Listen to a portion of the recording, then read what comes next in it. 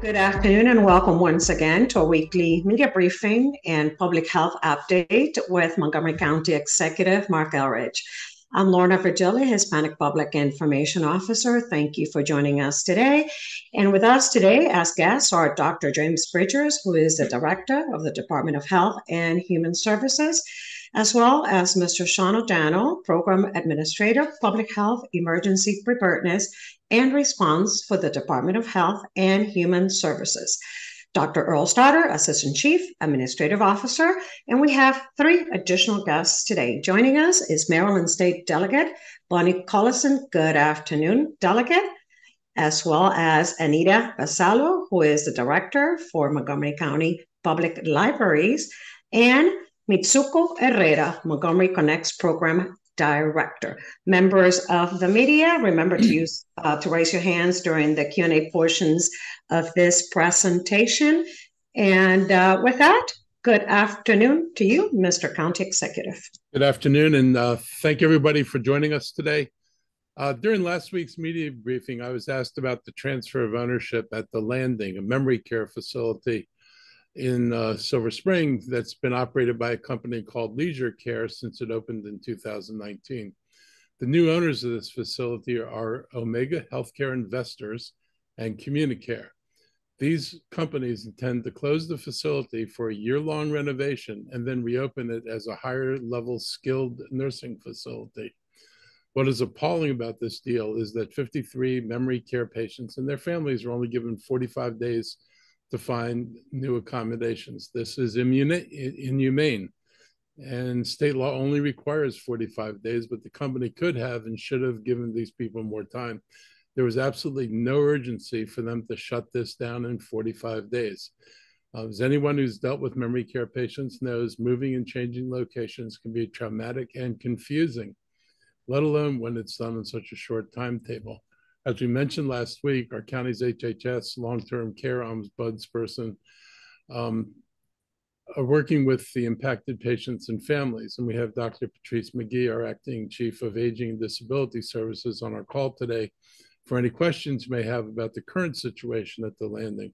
Well, Dr. McGee and her team are paying attention to the immediate needs of the patients and families. It's abundantly clear. We also need legislative action on this 45 days notice provision at the state level. In my opinion, and I'm not the only one who thinks this way, notification window should be at least 90 days.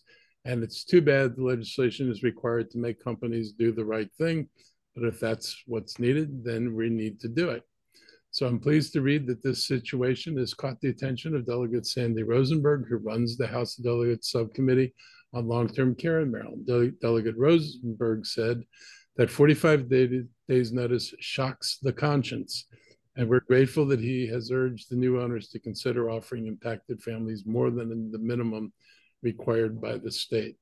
So at this time, I'd like to welcome Delegate Bonnie Collison into this discussion. She represents District 19, and she's the vice chair of the Health and Government Operations Committee, which oversees health facilities. So I appreciate her taking the time for us this afternoon and grateful for all she does to advocate for better health care for Marylanders. I was just with Delegate Collison a few weeks ago at Leisure World as we updated the community on the state's Prescription Drug Affordability Board, which we hope to expand this upcoming session as well. So Delegate Collison, it's yours. Thank you very much, Mr. County Executive. And I want to thank you for laying out the issues so clearly. And it is an issue, absolutely. It's something, sometimes we realize when challenges like this arise, that we need new policy, that our policy does not work. It's not usual for a facility to close down completely. And so it's rare that an entire population out of a facility would be moved. And in fact, there are residence agreements in each of our facilities that talk about what is required in that facility, including and meeting the needs of the state regulations, which is, as you've mentioned, the 45 days. But it could be longer. It could, and according to the resident agreement, and there could be conditions under which it has to be done. But the regulations around what has to be included in the resident agreements is not specific enough to meet the needs of this situation. And what we're learning from this situation is we need a few more guardrails in order to make sure that these residents are cared for and have the facilities available to them that they can afford as they are being required to move. I know that as we are speaking right now, the Oversight Committee for Quality Care in Nursing Homes and Assisted Livings is discussing this issue exactly. I fully expect there to be legislation to extend the period of time that residents have to move.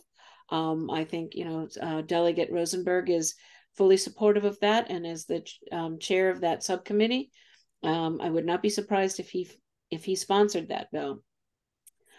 So I'm sorry, and I apologize to the families that are now being displaced and are having to are challenged because the laws don't meet the needs right now. But I can affirmatively say that the legislature will be looking at this in the 2024 session and make some improvements. Thank you, Delegate Cullison, and I appreciate working with you and the work you're going to do. I will say that I hope when these guys come up for licensing, that the licensing board takes into consideration their treatment of these patients in determining whether or not to grant them a license. Because if this is how they treat people, do you really want them doing more treatment in the county for, even more severe needs? So I think that what they do ought to be considered in deciding what else they should be allowed to do here. But again, thank you very much. And I look forward to the coming session and the great things we're going to be able to move forward. Thank you, County Executive. Thank you, Delegate Collison. Members of the media, if you have any questions right now regarding the landing, Heather Curtis, there you are, WMAL Radio. Good afternoon. Questions regarding the landing? Good afternoon. I'm wondering at this point, do we know how many of the patients at the landing have found new places to live? And is there anything else that the county has been doing, aside from working with the state to change the law, to help these people? I don't know an updated number. Yes, good afternoon. I can answer that, County. Okay. Good. And so the Long-Term Care Ombudsman Program, which is a federally mandated program that is provided oversight from the State Ombudsman's Office, the position in the Maryland Department of Aging, oversees the local efforts on the local level. So our local ombudsman team has, even before the notification has been in this facility, the local ombudsmen serve as advocates for residents and providing them with information about their rights. And they are there to support the residents and hold their hands through all processes while they're living in long-term care settings.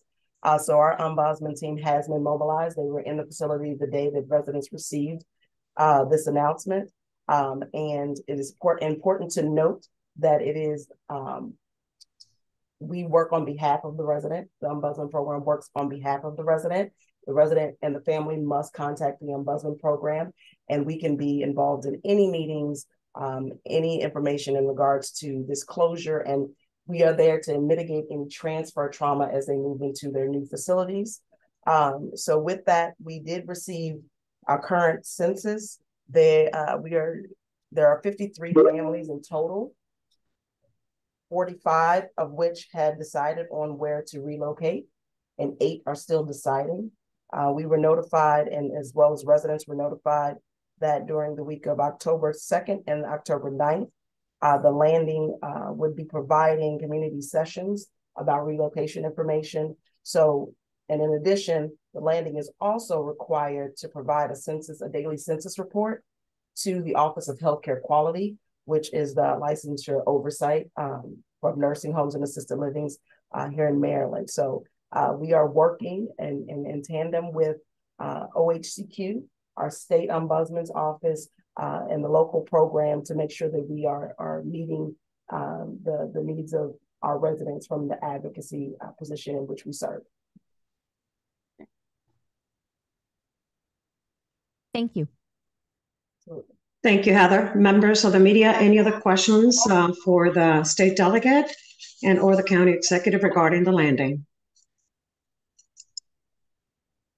No more questions regarding this topic? Thank you, delegate, for joining us today. You can remain on this call, or you can jump off if you need to go. Thank you, Mr. County Executive. Yeah, thank you. So we have some other great news to share regarding our efforts to close the digital divide in Montgomery County. Over the last year, our county has been spearheading efforts to get more computers into the hands of children and adults who need them. I'm proud to announce we recently received $23 million in grants from the federal government to purchase 60,000 Dell Chromebooks laptops for residents who do not have a computer. Last week, I transmitted a supplemental budget appropriation to the county council so we can move forward and purchase these computers.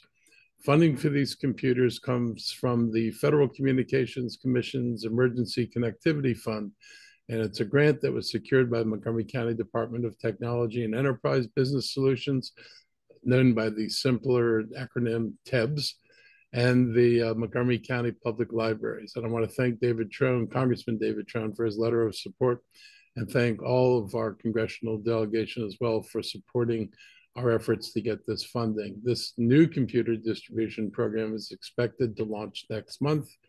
Eligibility for the program is limited to Montgomery County Library patrons with a Montgomery County Public Libraries card.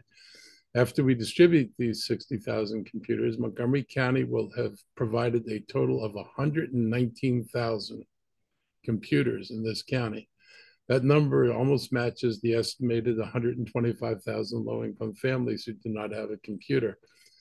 Computer and internet access are key equity issues of the computers we've distributed so far.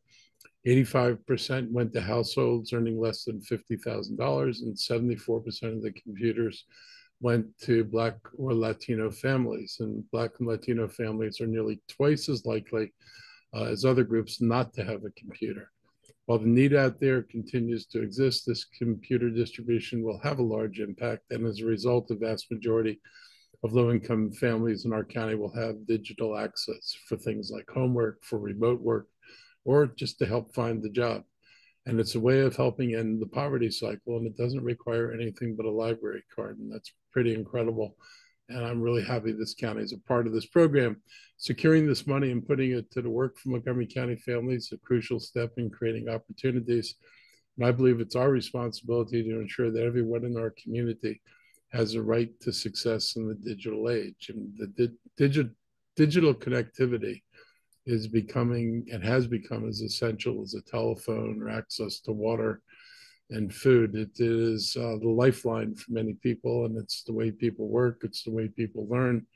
And we cannot afford to have part of the community that has digital access and a part of the community that does not. Last month, I was on a video meeting with Governor Wes Moore ahead of the launch of Maryland Digital Equity Coalition, the new statewide initiative aimed at making sure that every person in Maryland has online connectivity. And I agree with the comments Governor Moore made during his meeting when he said that access to the internet is everything. It is water. And that is the truth. It is everything. Today, I'm joined by Anita Vassallo, Director of Montgomery County Public Libraries, and Mitzi Herrera, Director of Montgomery Connects program. And Anita will talk about distribution plans for these computers. And Mitzi will talk about our extensive efforts across multiple campaigns to get computers into more homes across Montgomery County. So I'm going to turn it over now to Anita and Mitzi for more details, then we'll take some questions.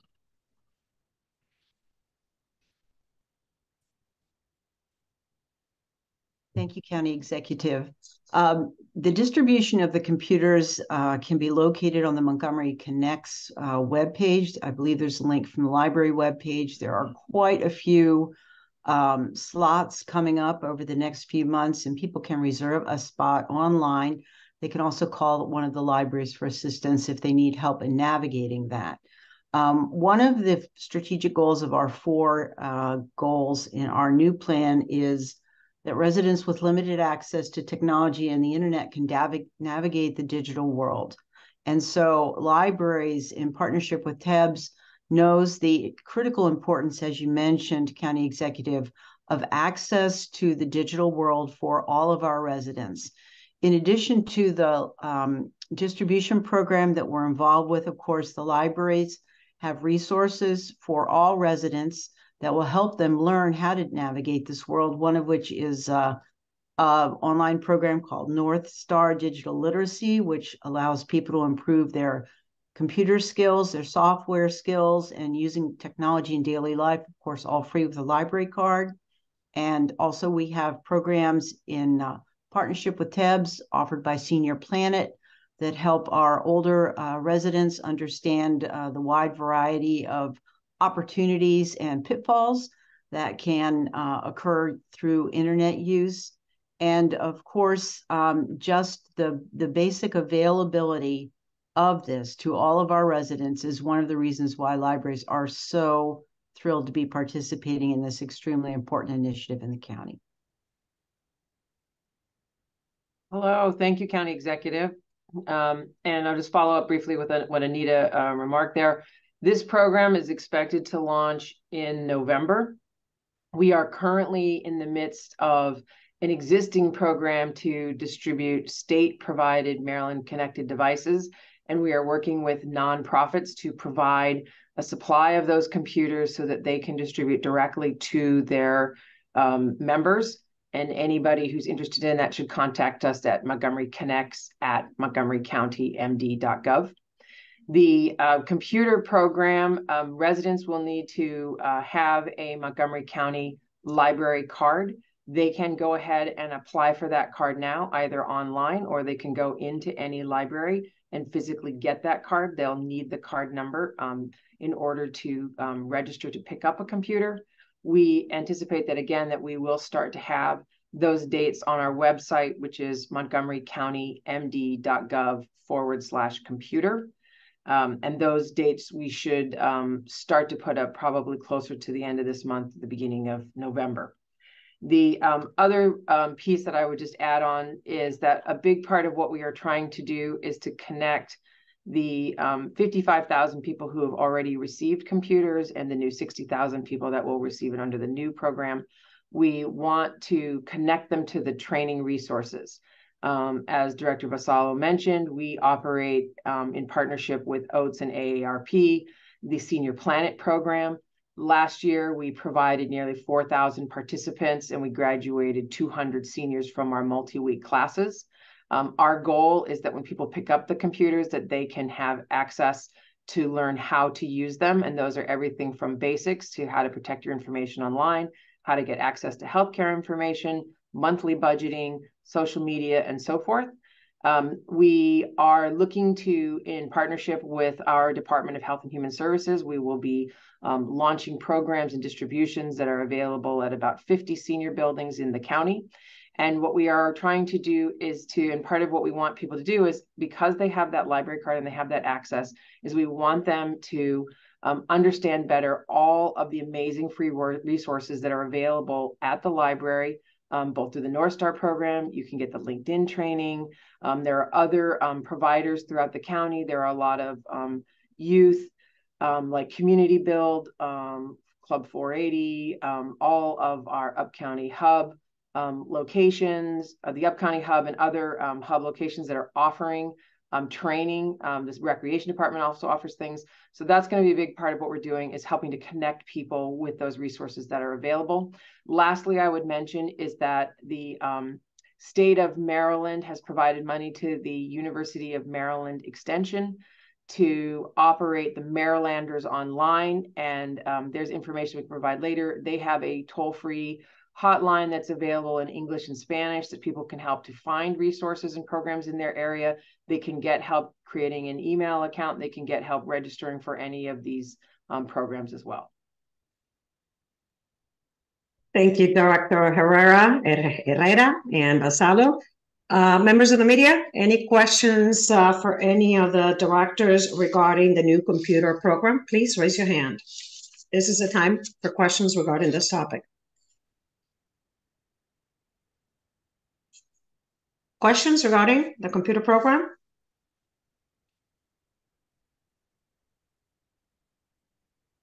I guess we don't have any. Thank you, Director Vassallo, for joining us, and Director Herrera for also joining us. Mr. County Executive. So other things and less happy things. We've all watched the kind of horrific attacks that took place in Israel and the breaking out of another war in the Middle East. And there's obvious concern in, our religious communities that hostilities against their communities could impact them here in Montgomery County. And unfortunately, even before this, we've been seeing a rise in crimes intended to hurt specific communities in Montgomery County since the start of the pandemic. We've seen Asian American groups experiencing a sharp rise in attacks and confrontations. We've seen a return of anti-Semitic messaging popping up in our schools and in our neighborhoods. Historic Black churches like Scotland AME have been vandalized, and Islamophobia continues to persist throughout our county. It is certainly not what most of us do. It is not characteristic of most people in Montgomery County, but there's certainly a presence here, and we acknowledge it, and we're committed to doing everything we can to keep everybody safe. The Montgomery County Police Department's committed to documenting every allegation of a hate crime or bias incident, and MCPD's Community Engagement Division monitors and tracks all hate bias events in Montgomery County. It shares that information in the monthly report that can be found on the MCPD website. And one thing those reports show us is that hate impacts more than just one group, and stopping the groups behind targeted incidents and spreading these messages makes our community better. And we're committed to doing this work. Montgomery County is the only jurisdiction in the state and region that's committing its own funds to helping community groups feel safer where they gather and worship. Through our nonprofit security grant program, and applications for these funds are now open, and nonprofit organization and houses of worship have until Friday, November 10th to apply for these funds, and groups can request up to $20,000 per facility if the money is used in the next year. The total of $900,000 is available in the grant program, and an informational session is going to be held to answer questions about the grant opportunity, and that's scheduled for Wednesday, October 18th. In addition, I am going to be requesting some additional funds for immediate access to some of our religious institutions who are feeling at risk in this moment from possible attacks. We want to make sure that we act prospectively rather than reflexively, and try to ensure that people are safe and secure wherever they are in Montgomery County. It is a sad situation that we find ourselves in. Speaking personally, the horror of the attacks is, I can't even think of other things that equate with what happened in Israeli communities. And it's just horrifying, and it mystifies me how people can do some of the things that were done. It's just, you would hope that human beings weren't capable of that, but apparently that's a mistaken notion. Other news, our COVID rates are currently declining, and our county's hospitalization rates have stabilized. And good news on this front has been welcomed. The new booster is becoming easier to find, and we need folks to take this shot. And as you can see from this chart, our vaccine numbers have plummeted in terms of adoption between the first two shots in 2021 and 2022, and the more recent bivalent booster shots. And although we're still vastly outperforming the national averages, we've actually dropped off pretty significantly. The new booster is different from the previous booster, and it's designed to address the latest variants of COVID. You don't need to go and get a bivalent booster. They're no longer available, but you should get the new boosters. The protection provided by our earlier shots as we move into winter and more indoor activities, that protection is waning. That's the nature of a vaccine, and we're going to find ourselves in more risky situations. And I personally have seen more people contract COVID. I've been in meetings that were canceled because somebody had COVID. I know that Roundhouse had an experience. They had to cancel performances because their actors contracted more than one case of COVID. So this is out there and this is real. It's still dangerous, and we want everybody to get vaccinated and prepare for the winter. Additionally, for anybody who avoided COVID shots over the concern over the mRNA vaccines, and I know there are people out there who, that was their rationale for not getting shots. You need to know there's a new vaccine for Novavax that's manufactured in the old-fashioned way. Traditional vaccines have been made, and that's going to be available very shortly. And they're already shipping, and they're prepared to get this into the market as quickly as the final steps for that are taken by the federal government, but it should happen very shortly. It was noted to me this week that we're currently seeing higher rates of people getting their flu shots than their COVID vaccines. The flu and COVID are both very serious illness that can lead to death. And both of these shots are equally important. I would say the COVID shot is probably even more important, but certainly the flu shot's important, and as well as the new RSV vaccine for older adults and the immunocompromised. So there are 3 vaccines out there people should be getting, and hopefully we'll not see the kind of rise in numbers that we would anticipate if people don't get vaccinated. So I'm going to stop there and open this up for questions from the media. Actually, I'm going to stop there and turn it over to my health team to do their end of the report, and then we'll go to the media. Thank you, Mr. County Executive.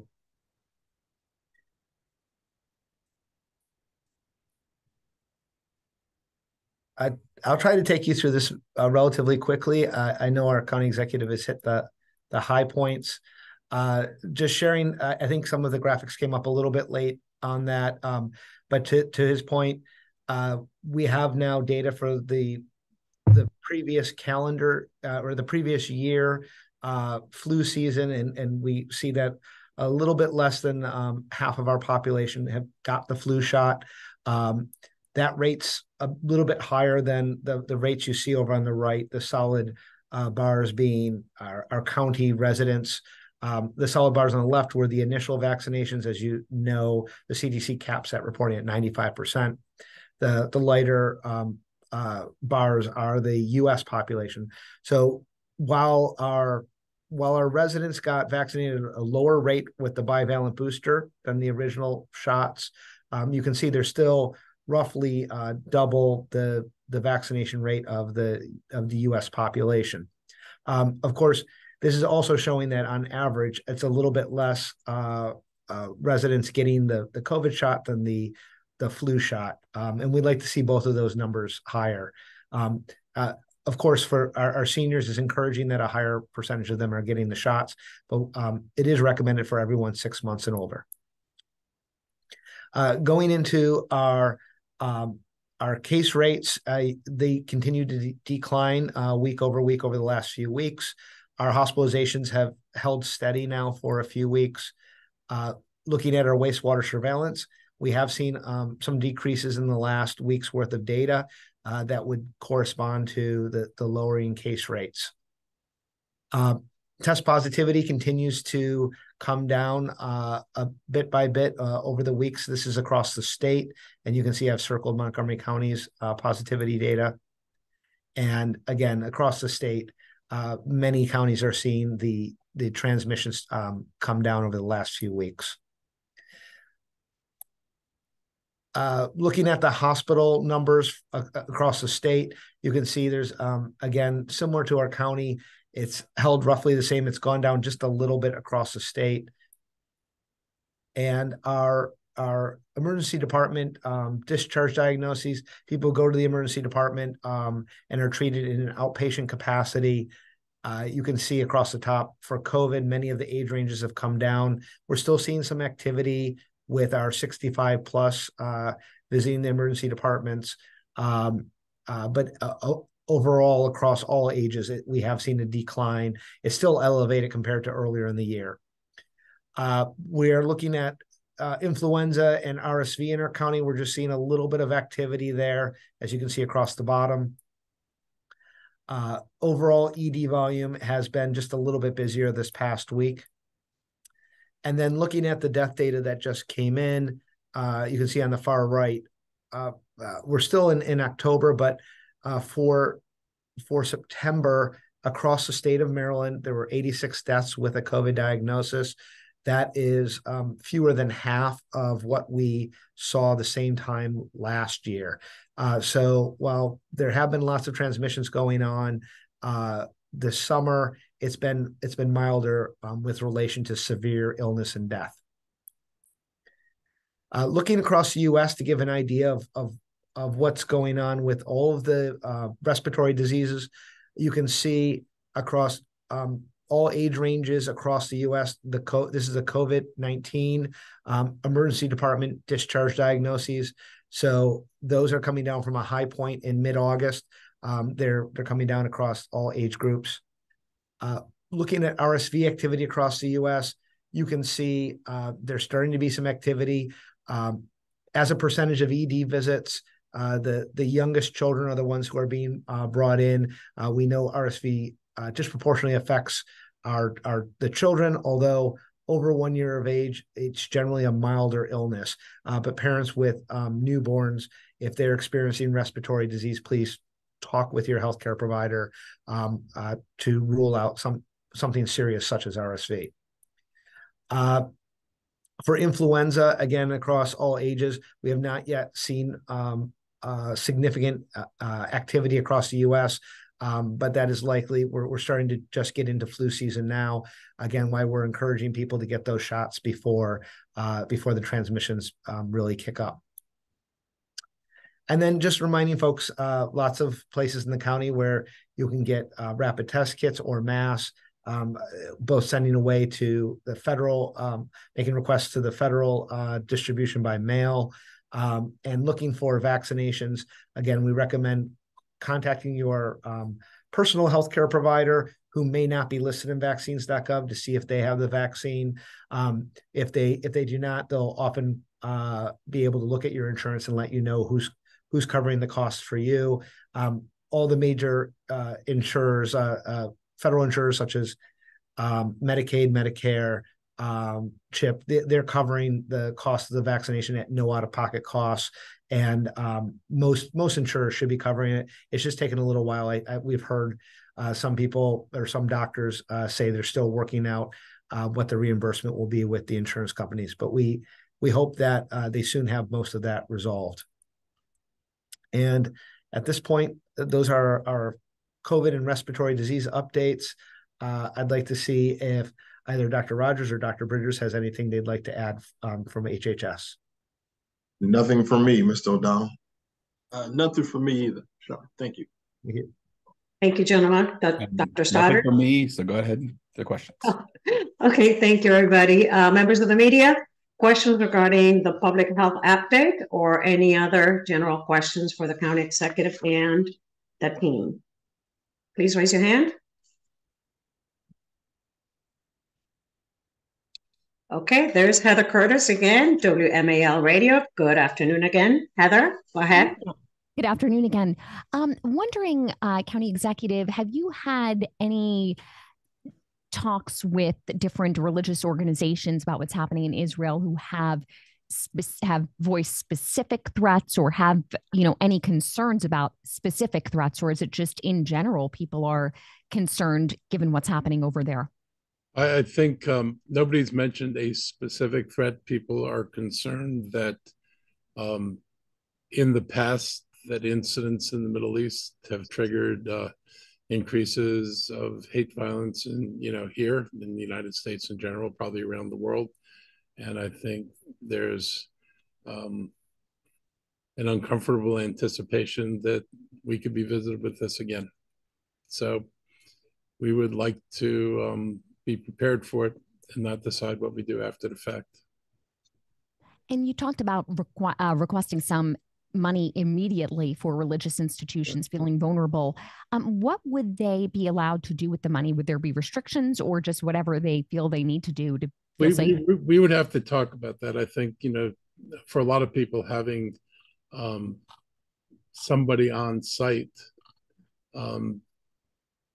as you know, as you know, if you go to some of our religious institutions, you'll find during times of holidays or during religious services, there's often, Montgomery County off-duty police or, other security people, at their facilities. So we see that now already. So I would imagine it probably along the same lines, but I have not had a specific request other than a general discussion with anybody. Thank you. Thank you, Heather. Members of the media, any other questions